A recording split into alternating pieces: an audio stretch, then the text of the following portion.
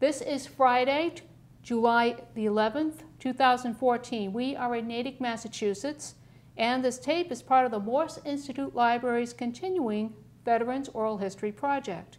My name is Maureen Sullivan. Our cameraman is Dan McDermott of Natick Pegasus. We are privileged to have with us today Walter Kilroy. Welcome, Walter. May I ask when you were born? In Dorchester, Massachusetts. And when were you born? 1925. Okay. And what town do you currently live in? Braintree, Massachusetts. Your marital status? My wife passed away 8 years ago. Do you have children? 3. Do you have grandchildren? 4. Tell us what Dorchester was like growing up. It was excellent, fine. Everyone was in the pool boat. We never had any money, no cars. We lived close to the town field, which was a park in Dorchester. And my mother used to let us out the door at 8 o'clock, and we'd go up there and play on the swings and everything else and come back for dinner and out again until 5 o'clock. What did your father do for a living? He worked for Boston Gas Company. Do you remember where you were when Pearl Harbor was attacked on December 7th? Yeah. I was in the Dorchester Theater in Dorchester.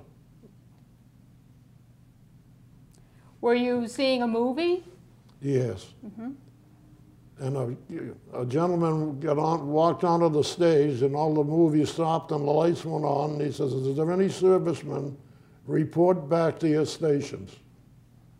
Any sailors, you go to the building over in South Boston."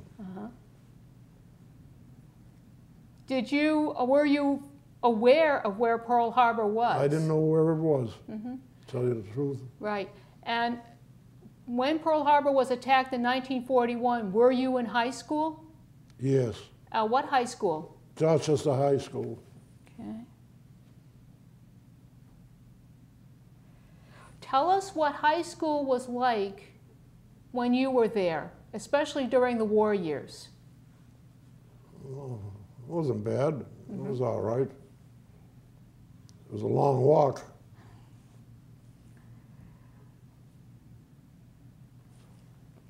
Did you graduate from Dorchester High? No, I left in the final year and went into the Army.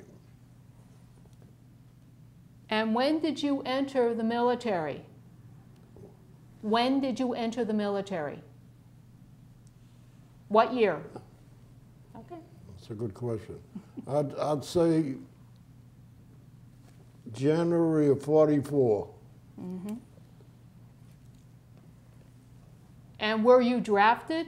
Yes. And you joined the Army? Right. Or the Army joined you? Yeah. Whatever. Why did you choose that branch of the service? My grandfather was in the Army. He was, years ago, he was over Castle Island in Dorchester where they had. Did family or friends join the service when you did? They were all gone into the service, most of them. Where were you sent for basic training? At Fort Crowder. That's in Missouri. Missouri. Joplin, Missouri. Okay. Tell us what that was like, basic training. To tell you the truth, I liked it. The older fellows with me seemed to miss their wives and children. They were most, you know, but I didn't mind it. I had no reason.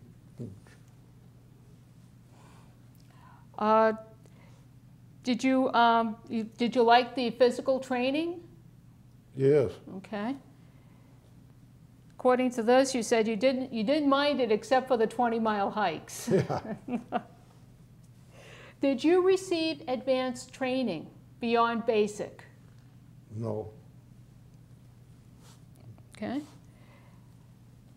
What kind of, was there any other kind of training you received? Well, I went after the doctor found out I had a hernia. Ooh. So they put me in limited service. Uh-huh. So then after a while, 2 or 3 weeks, I went into the hospital there, and the doctor operated on me. And I come out and I was in full-time service. And I went back to my unit, Uh-huh. and about a month later, we went overseas. Okay. What were your duties? I was a pole lineman Uh-huh. and a switchboard operator. Okay. And tell us about your trip overseas. Was this the first time you ever left America? Yes, Okay. Tell us what the trip overseas was like. it was terrible. Uh-huh. We started off, we left Boston, and we had to go to Virginia to join a convoy and get on the Gulf Stream. And when we were out there for 3 days, we woke up one morning, we looked around and didn't see any other boats except a couple of destroyers. We lost the screw on the boat, one of the propellers, Oh, and no. we couldn't keep up with the, Oh, dear. yeah, we couldn't keep up with the convoy. Uh-huh. What happened then? Well, we just putted along, and we headed for the nearest port, was Le Havre, France.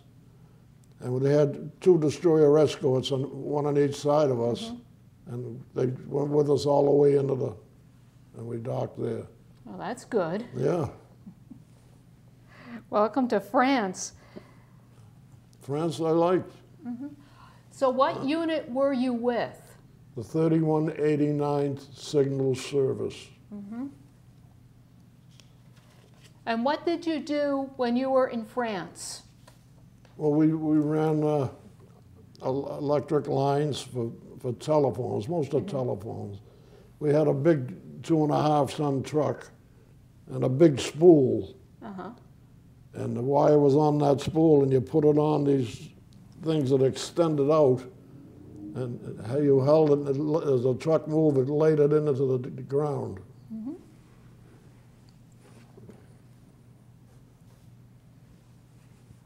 And where in France were you doing all this? Well, first I was at Le Havre, and then we got on a trailer truck to Charleville, France. Uh-huh. That's up near Belgium. Okay. And we were billeted in them. They took the houses away from people, and they billeted us there for a while. Were you ever in contact with the civilians in France and Belgium? Well, you're being billeted in houses. Were you? Did you ever say bonjour? Oh yeah, we don't take it long. They give you a little book. Uh-huh. And, you know, which way did they go and stuff like that. I see. Okay. Did you? Were you ever in direct combat with the enemy? No. Not How that about indirect? I could hear them. Okay. And this was, of course, against the Germans. Yeah. And was your unit part of the general Allied advancement Yes. into Germany? And what rank were you at the time? Private. Okay. And while you were heading into Germany, was your clothing adequate? Was your equipment adequate for what you needed? The time we went, it wasn't too bad. We had jackets and stuff. How about the food? The food. Food was Army food, K rations or whatever. You get used to that. Yeah. Can you tell me a little more about K rations? About the K rations. Oh. Well, it's funny that K rations come in a wax little box, protected from the elements. And you opened it up and you took a little can. It was cheese and bacon. Uh-huh. And you open it up, they give you a key, and that wasn't bad. You know, you ate that, a few crackers and a couple of cigarettes. But then they had a little chocolate bar like that, a square bar. And I opened it up and it said Walter Baker. And that's part of Dorchester where they came. Baker's chocolate. A little bit of home. Yeah. Now, you mentioned cigarettes, and I heard before the interview you didn't smoke. I don't smoke, I still don't. So, good for you, by the way. What did you do with the cigarettes? I'm not going to tell you. No, we used to give them to guys that wanted them, and we'd give them to the people too, or whatever, you know. And while you were doing the line work, what was the terrain like? The terrain, the land? Oh, it was on a dirt road and kind of hilly, and you weren't used to it, you know. And the truck thank God it wasn't raining or snowing, and you'd be in trouble with it. Right. We did pretty good. We did about 20 miles a day. Wow. And do you feel that your superiors gave you good leadership? Were your superior officers good? Oh yeah, they were friendly enough. Okay. How did you hear about the other theaters of war? Did you have a radio? We had a radio, but it was for the use of the officers and the men to contact the other trucks and stuff. Right. We didn't have know anything about how it was doing in Japan or nothing. Did you ever receive Stars and Stripes or any other publication? Oh yeah. Okay. Yeah, we got the Stars and Stripes. It was very good. Yeah. Were you ever given rest and recreation? Time to get off duty here? No, we weren't there long enough. The people who were getting that were up there for a year or 6 months. They let them go to Paris for 2 days or something. In your notes, you mentioned Tony Bennett. Yeah, well, Tony Bennett, we heard later on when we used to watch him entertaining, and his name was Tony Benedetto. So we never put two and two together. He wasn't even heard of by then anyway. Right. And next thing I know, I see him there. Jesus, he looks familiar. And it was Tony Bennett. And I think he was on the third wave. He's seen a lot of combat. Really? But I never heard it published about his life. He never. Oh, interesting. But you did get to Paris at one point. Oh, I went to Paris later on, yeah. And what'd you think of it? Well, I wasn't looking at statues and stuff. I was only 18. I was awed by the whole thing. You know, the people were very friendly. And,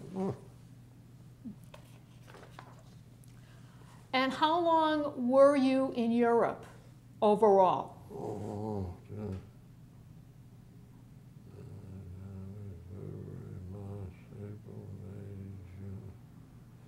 January, February, March, April, May, June, about 6 months. 6 months. Yeah. So that takes you into 1945? Right. Where were you when VE Day was declared? Victory over Europe. When the war ended? Or, right. Yeah. We were in Frankfurt, Germany, I think, at the time. I think that's when it...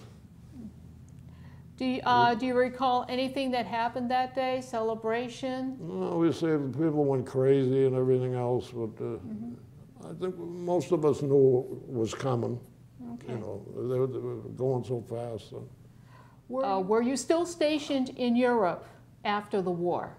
After the war, they brought us back to France, and we were at these camps. They named after cigarettes: Lucky Strike, Camel, Chesterfield, Old Gold. And they wait there to be reinstated where you were going. A lot of times they kept us longer because they didn't know the situation in Japan. They were still at war with Japan, and they didn't know whether we were going to be headed that way or which way. While you were stationed at one of these camps, were you on regular duties, or you just kind of? We just sitting there, sleeping and eating 3 times a day. Tell us a little bit about this. Oh, this I took off a dead German. Ooh. I had other ones, different things we had. I lost them or gave them away or whatever. Okay. Can you show that for the camera, please? I think it's a rifleman's badge, I'm not sure. Uh-huh. All right, and and tell us a little bit about that photo. If you could be showing the photo for the camera, please. And what's that one? That's after we heard that the war was over. Uh-huh. And this was at one of the camps? In Chesterfield. In Chesterfield. And which one are you?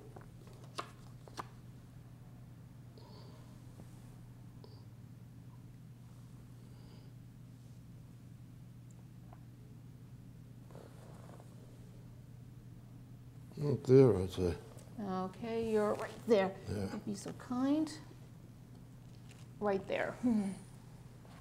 Let's see what else we got here. Ah. Tell us a little bit about this photo. That's two of my friends. Okay, and do you remember what his name was?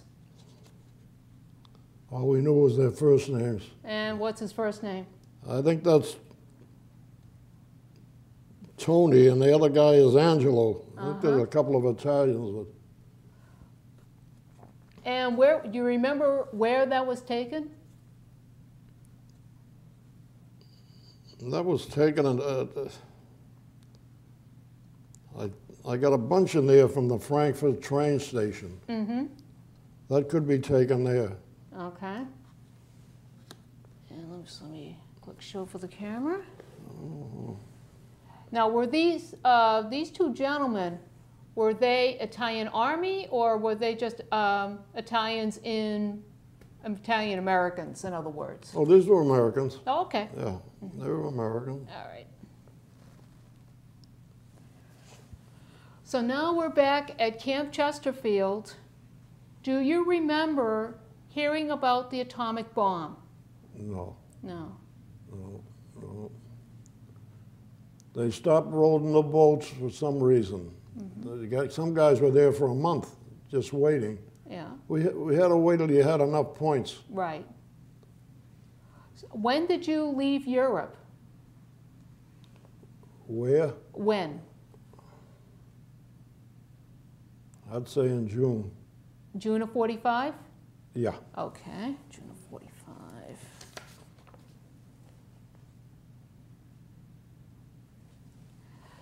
Okay, Walter, you're heading out of Europe and you're going back, I take it you're going back to the United States. Right. How did you get back? It's a funny thing. We heard back when Ernie Pyle was killed. He was a writer. We were on the Ernie Pyle was the name of the ship. Wow. They built a ship after him. Mm-hmm. And where did you land? New York. New York? Now, I can't think of the camp, but it was one of the biggest. Everyone landed there. Okay. And did you go back to Massachusetts from there? We went back to Fort Devens. Uh-huh. Were you discharged there? I discharged in Devens. Okay. And from there, did you go back to Dorchester? Oh, after we were sorted out and everything else. But when we got off the boat at that fort in New York, they told us we were going to go to the officers' mess for dinner, and it was a special dinner. So they gave us steak, potatoes, everything on a tray. But the gravy was all over everything, but we ate it anyway. It was very good. That was they give everyone that when they come back. They give everyone a nice meal. Oh, good for them. Yeah. Good for you. Yeah. Right. After all that on K rations. Yeah. So you're now back in Dorchester. What happened afterward? The war ended. The war ended. And what was your rank when the war ended? PFC. Okay, Walter, tell us what happened when you became a civilian again. Oh. Well, I was only young at the time. I didn't have a job to go to. But I met my buddies there, and three of us, we heard they were hiring carpenters up in Newton to shingle houses. So we all bought the tools, put them on, and went, and they hired us under a subcontract. Yeah. You get so much money for doing the siding of a house, and if it had a garage, you got more. I see. So we teamed up 2 and 2. No, you can start whatever time you wanted and finish whatever time you wanted. So we started, and we made a lot of money. Made a few bucks. Nice. You know, but the hardest thing was building the staging to stand on. We didn't know much about that, but we got by. Yeah, little on-the-job training. So, did you join any veteran service organizations? Did you join a veterans group like VFW or Legion? I joined the Stephen Cochran post in Dorchester, and I was the 3rd guy to join. But in them days, the guys coming back wanted to join a post that was already built. And people were moving out of Dorchester and heading for, you know, other homes for buildings. Right. So we couldn't, we had a storefront, and no one's going to join a post to have it. So eventually the posts were done away, and they all went to these other posts. Oh, okay. Was that Legion, VFW? I joined the DFW, but I never go to the meetings or anything. All right. Did you take advantage of the GI Bill at any point? No. No? I don't think so. I don't remember. So you were a carpenter? That's what I told them. Okay. Hopefully you But stayed. we bluffed our way by, and it isn't that hard if you're just shingling. Right. You know, but if you were doing furniture or something, that's a cabinets, but we got our way by, and we made quite a bit, you know. Okay, Walter, is there any stories that you can recall from your experience in the military? Are there any stories that you can recall? Oh, let me see. I must have a few.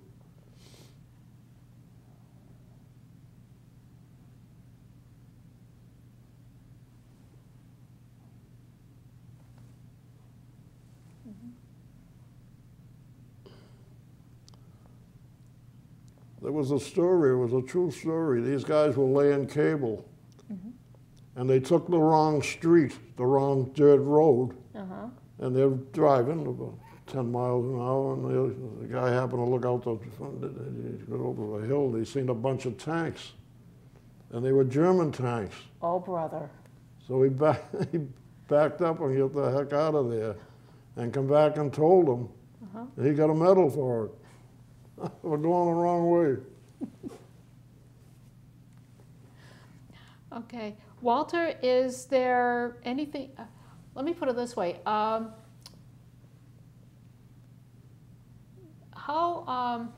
did serving the military affect you? Not really, because I was only young, you know. I was only young, I didn't. Did any of your children go into the military? No.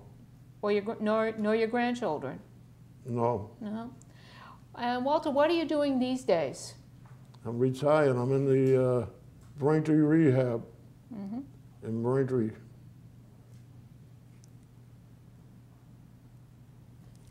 Is there anything else you'd like to say before we end this interview?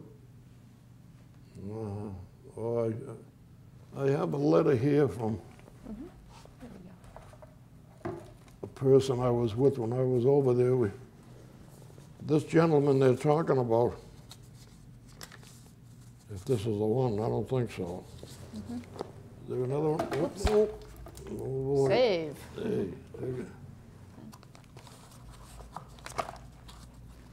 Maybe that's it, I don't know. Well, before we... Yeah.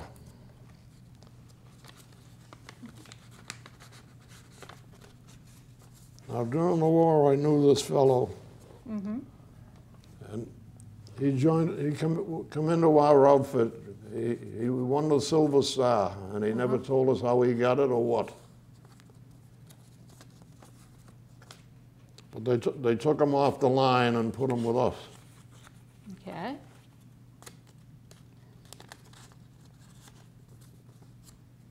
And we were friendly the whole time for I don't know, for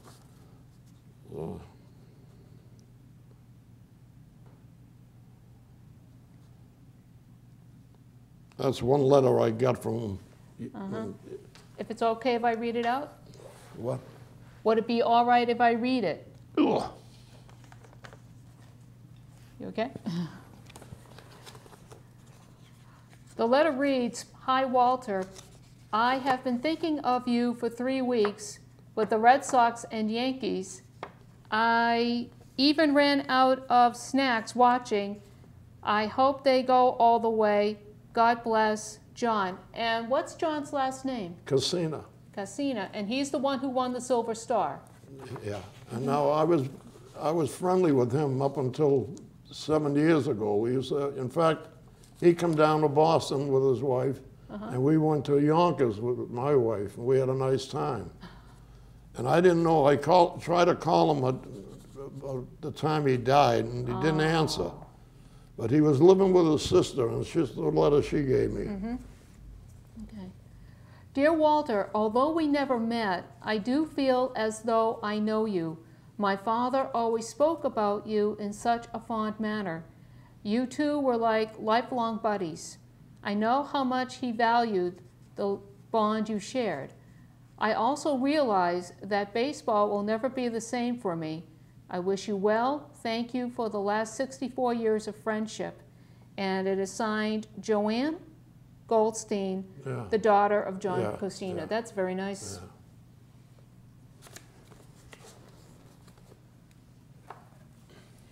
So before we wrap things up, let's go into the box and just kind of show some of the badges that you have here. Yeah.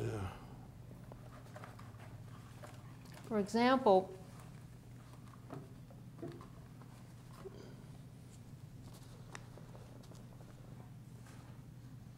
now what is that photo? That photo was taken in France, in front of the Roma restaurant. Now that's John Casino there. That's the guy who won the Silver Star. Yeah. Okay, we'll just point that up with the camera. That's John. Yeah. And are you in here as well? Yeah, they were. This guy was a cook, and this is John Yeager. He's from Minnesota.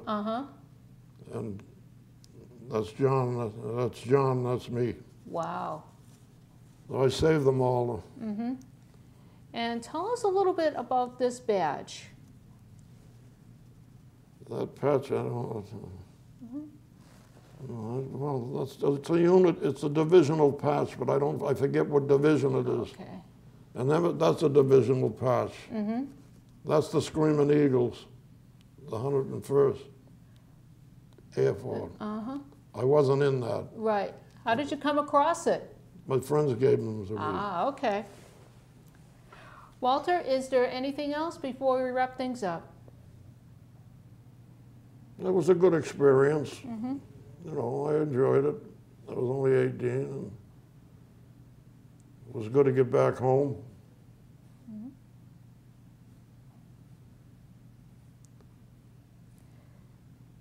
Well, Walter Kilroy, we thank you so much for coming up and I'm taking sorry part. I had that. That's okay. It does happen. Yeah. And taking part in the Natick Veterans Oral History Project. Thank you. You had a good grip.